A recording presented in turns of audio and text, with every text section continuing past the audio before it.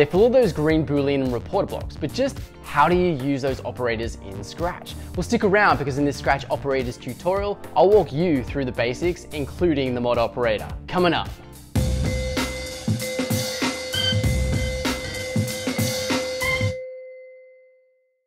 Hello world, Surfing Scratcher here, teacher, surfer, programmer, bringing you the goodness of learning to code through video tutorials. If it sounds like something that you're into, then consider hitting that subscribe button. Hey, I've had a few people ask me about my funky tees. If you're into them as much as I am, then hit the description below where you can find a link to this tee, and if you purchase it, it will support this channel. But hey, let's start operating on those blocks. All right, here I am in the green operators category. You'll notice that an operator block can either be a reporter block or a boolean block. Let's go explore them from the top. Here I've dragged out the top 4 blocks, and these 4 blocks refer to the basic 4 operations in mathematics. At the top we have addition, subtraction, multiplication, and division. I'm expecting that you have some understanding of maths. So 1 plus 2 is 3, 2 take away 1 is 1, 2 times 3 is 6, and 6 split into 2 equal groups will be 3. These can also be decimals and negative numbers. Okay, the next block that we can explore is this pick random number. So you're asked to input a range from a start number to an end number. This current statement will pick a random number between 1 and 10, including these 2 numbers. All right, so if I click this, it gives us 3. If I click it again, it's given us 2. We can also input decimals into this one as well. So pick a random number from 1/10 to 10, giving us the number 5.50, blah, blah, blah, blah, blah. You can also input negative numbers into here. Okay, I've got these emojis on the screen to help us with our next blocks. Here's my left hand and here's my right hand. I encourage you to make these signs with your hands right now. If you turn your hands so they're pointing towards each other like this, then you'll remember less than and greater than. So your left hand starting with L means the less than symbol. If you can remember that, then you'll be able to remember the greater than symbol is just your right hand. Just remember the L's match up. Now that we know that, let's drag out our first block. Is this a less than block or a greater than block? We'll check out the hands. It's a greater than block. And just to show that, if I put 51 in here, 51 is greater than 50. If I click this, it'll say true. If I enter 50, then it will not be true because 50 is not greater than 50. 50 is equal to 50. To help us understand these Boolean blocks a little bit more, I've got this Boolean sign up here and this code to help us out. When this condition is true, we're going to see a green light on our sign here.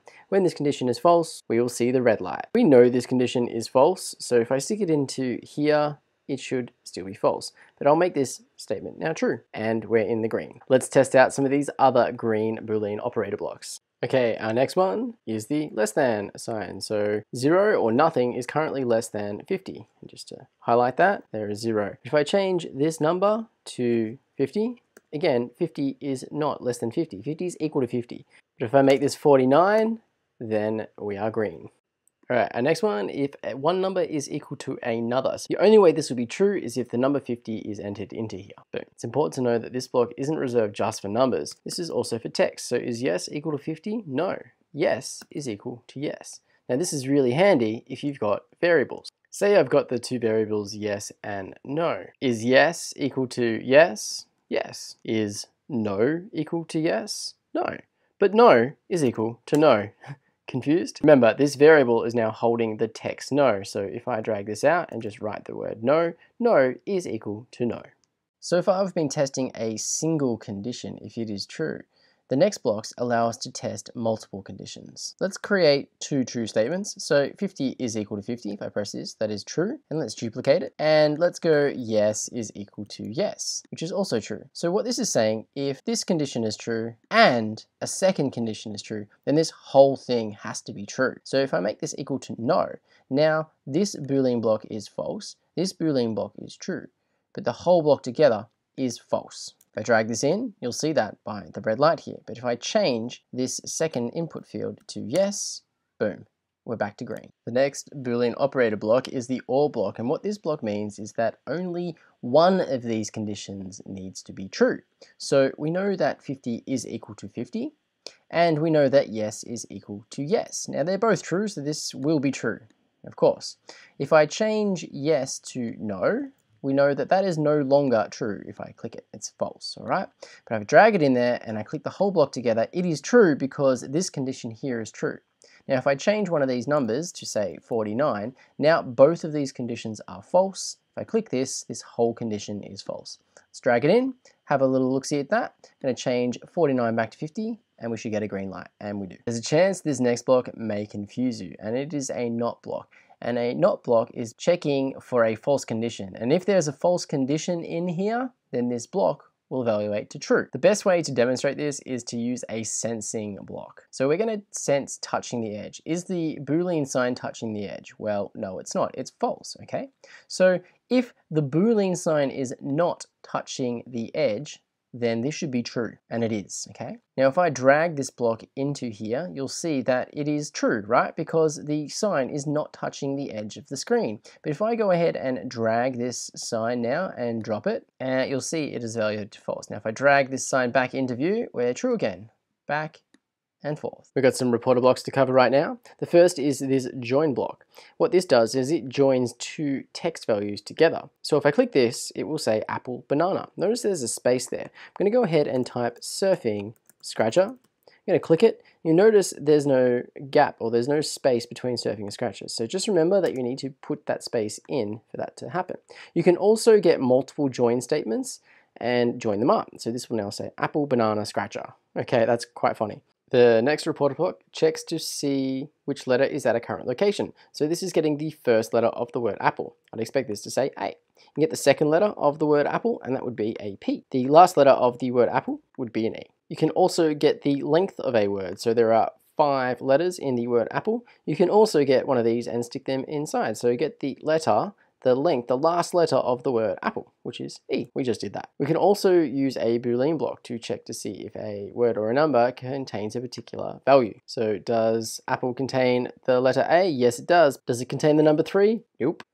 Okay, this is a mod reporter block. And this is a little bit like division. Well, if you know division, then you'll know your mods. If you've ever done division before and you've had that remainder, well, that's basically what a mod does. It just gets the remainder value. You take the number 10 and you could split that into 5 equal groups, and there would be 2 in each of those equal groups, so there'd be no remainder. But if you wanted to split that into equal groups of 4, you'd only get 2 equal groups and there would be 2 left over. Mods are really handy to work out odd and even numbers. If you divide any number by 2, if the mod is equal to 0, then you know that's an even number.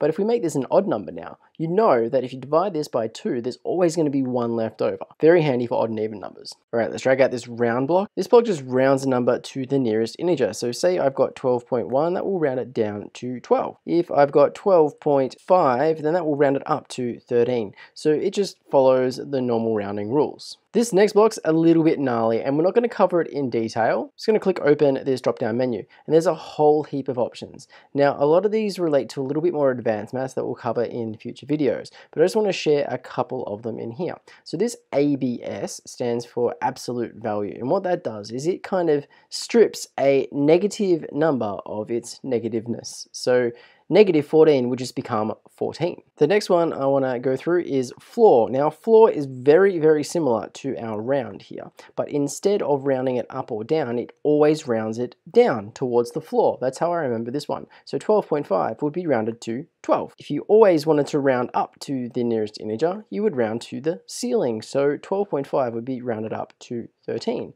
but even 12.1 would be. I'll leave a link to this project in the description if you'd like to use this Boolean sign and this code to check out some of your operator blocks. Alright, it's time for a scratchy question, and I want to know if you're still a little bit fuzzy on Operation Scratch. No worries if you are, drop a comment in the section below and we'll get it sorted. Hey, thanks for checking out this Scratch operators tutorial. Like, subscribe, ring that bell if you're new, and have a scout of some of the other content on your screen right now. You can show your support for Surfing Scratcher by becoming a member of my Patreon page, link below, or go have a suss out of some of these teas. But until then, I'm off to go find a wave. I'll catch you in the next one.